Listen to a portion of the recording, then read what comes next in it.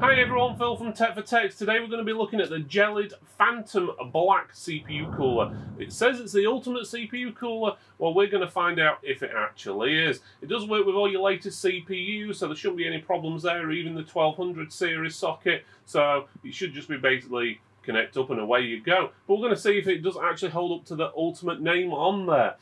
We do have links in the description below. If you click on that link, it will show you the cheapest price available in your country.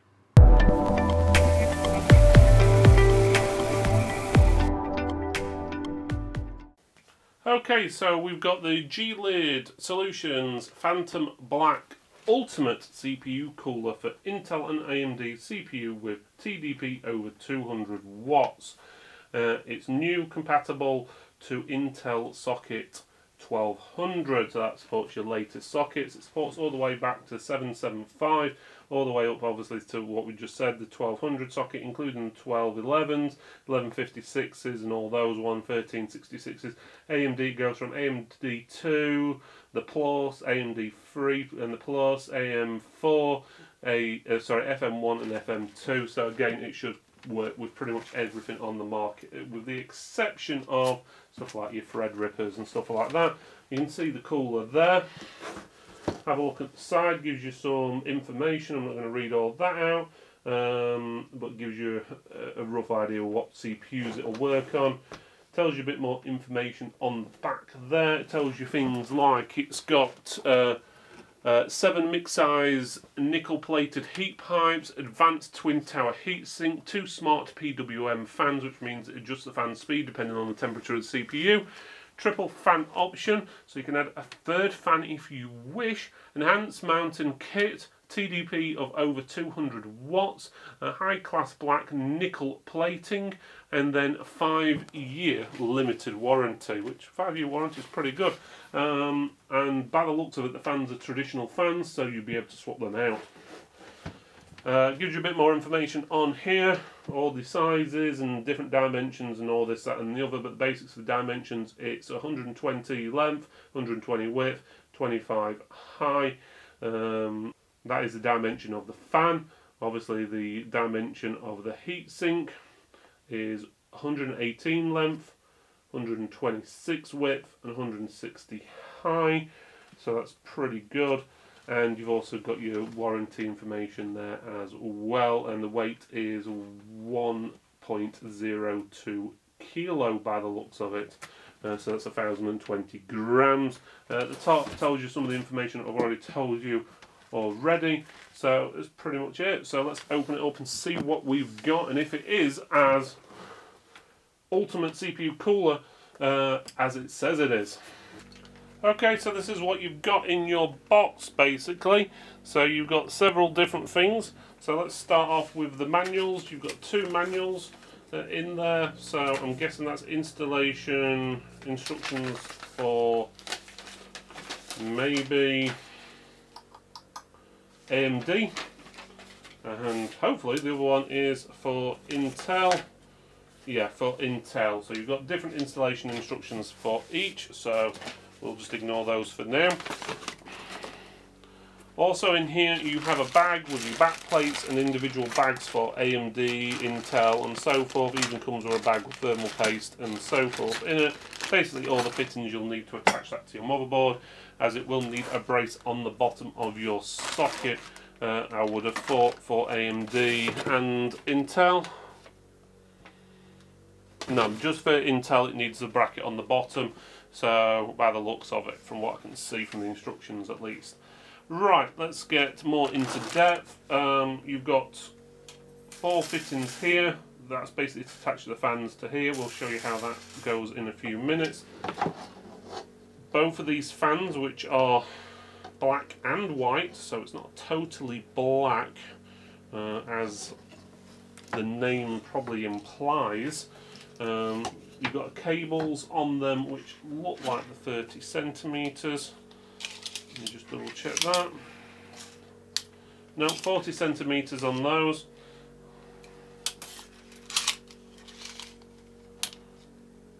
Now 50 centimeter cables on those, so you've got 500mm cables, that's long enough.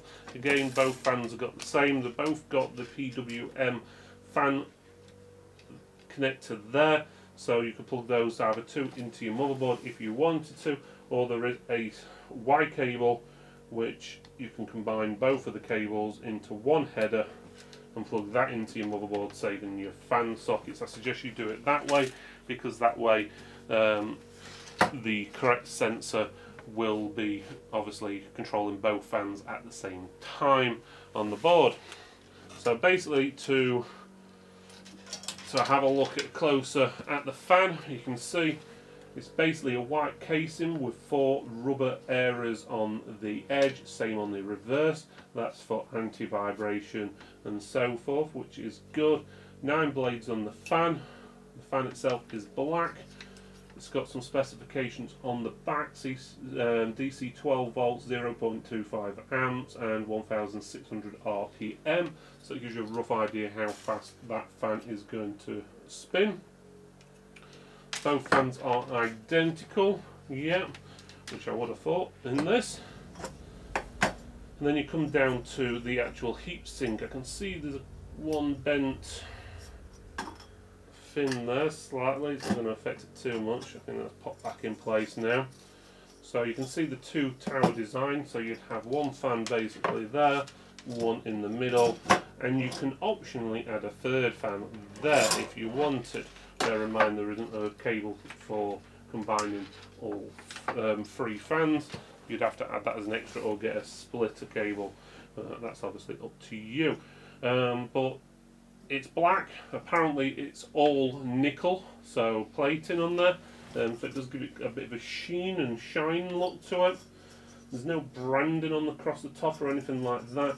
You can see the heat pipe. So you've got 1, 2, 3, 4, 5, 6, 7. Don't count those because it basically loops around. The heat pipe does all the way around, goes through the base. So it's nice to see it goes through the base rather than the heat pipes actually being touching the base, which some prefer one way, some prefer the others. But that base is nickel as well, so it's completely nickel, so it's quite shiny. You can get it on the right light, gives you a rough idea. So that's obviously where your thermal paste will go. But the basic heat pipe goes all the way through the base and round the other side, so there's 7 of those all together. Gives you a rough idea. That's part of your mounting. You will need that middle fan out to mount it, which is usually the case with these towers. So you take that out, screw those in to whatever board you're connecting it to or mounting system, which obviously they provide. Well, not the motherboard, but you know what I mean. But that gives you a rough idea what it looks like to attach the fans. It's usually pretty straightforward. They're only giving you mounting for 2, not 3. Okay, so you'd have to somehow get hold of the mounting. So from what I can see, obviously position your cable wherever's going to be easiest. Either that's going to go through the top one and down into there, yeah, so that connects like that. Then you get the next one and basically do the same thing again.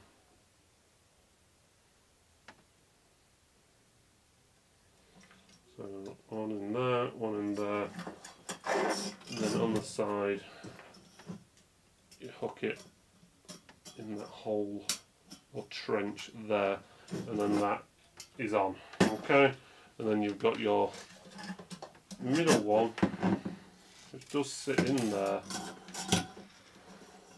Yeah, there's nothing there actually to grip it in by the looks of it, so you are going to have to use these clips, unfortunately, so depending on how you want to do it. So let's get it in the right way around. Straight down.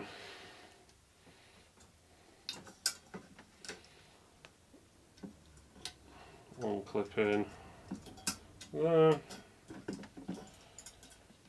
Does get a little bit fiddly when you're doing these, because the fans are always catching against the fins. Let's do it that way. So one in there.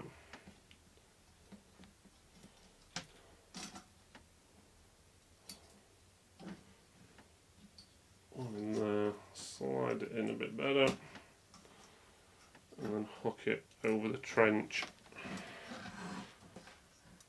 there, and then do the same on the other side, and then your two fans are in place. But as I said, there isn't the fittings for a third fan, so you'd have to somehow source some of these one way or another, or find a unique way of attaching it to the heatsink. But that's basically what it'll look like when it's all set up. But we'll plug this in and find out how good it actually is. Okay, down to testing. In basics, all testing is done on the same machine, with the same version of Windows, with the same version of programs. We disable internet access, so no programs, updates or anything can be installed, or updates what can affect any of the results. All background tasks which are non-essential get disabled, so again they will not affect the testing. The testing room has air conditioning / heaters built in to keep the temperature at 18.5 degrees Celsius. Also decibel levels are at a steady 45.6 decibels. When testing things like fans, we set the speeds at 50% and 100% and not auto, because obviously if you've got something set at auto, it will adjust the fan speed up and down to adjust the temperature to the optimal temperature, so it can affect results. So we set the fan speeds at set speeds like 50% and 100%. All testing is done on a 10700K i7 processor, 16 gig of RAM, as well as a 5CUDA SSD, and the same motherboard, and all the other components are the same for every single test. Full specifications are in the description. Okay, so down to testing. First of all, we test the idle temperature in Celsius at 50% fan speed. That means when Windows is sitting idle, as in there's nothing running on the machine, no background programs or anything like that, and the fan is running at 50% speed, we get the average temperature after 30 minutes. And as you can see here, basically they all come within 1 or 2 degrees of each other. The Phantom Black comes in at 20 degrees Celsius. On this next test, we check to see the load temperature with the fan running at 50% speed. Again, that means the fan is running at 50% of its speed. Full load means that the processor is working flat out, so all 8 cores are working at 100% for 30 minutes, and we get the average temperature. And as you can see here, the Phantom Black actually comes joint first place with the Arctic Freezer 50, which is actually pretty good going considering it is a cheaper cooler.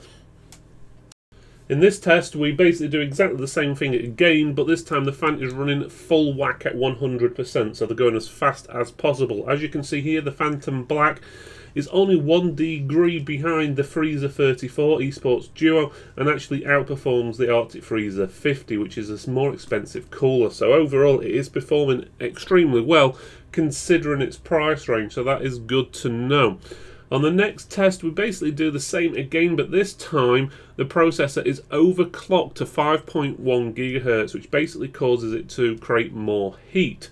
And as you can see here, the Phantom Black again comes in at second place, just behind the Arctic Esports Duo with 71 degrees. But again, it beats out the Freezer 50, the Tranquillo 4, and the Intel stock cooler just can't keep up at this point.